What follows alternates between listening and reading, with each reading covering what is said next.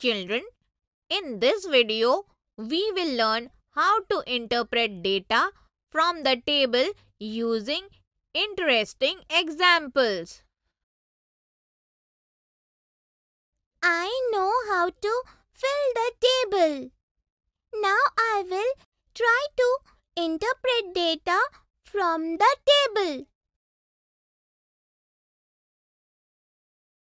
The data about utensils we have is given in this table.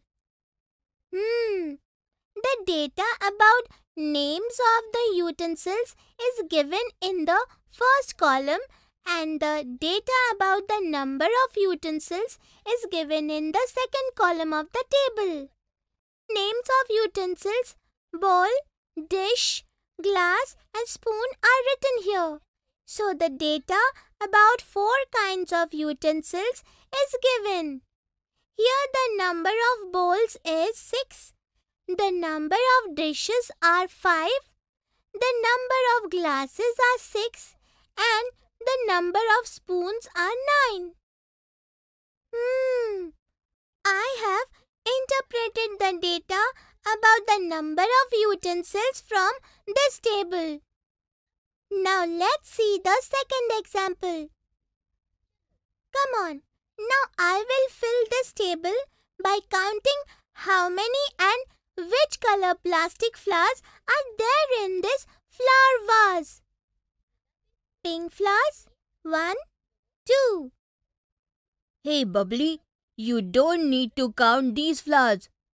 Look, I have filled the data about the flowers which are in the flower vase. Thank you, Bunty. I will interpret the data from this table. Okay. So tell me, how many colored flowers are there in the flower vase? The table has data about flowers of 4 colors. Which colored flowers are there in the flower vase?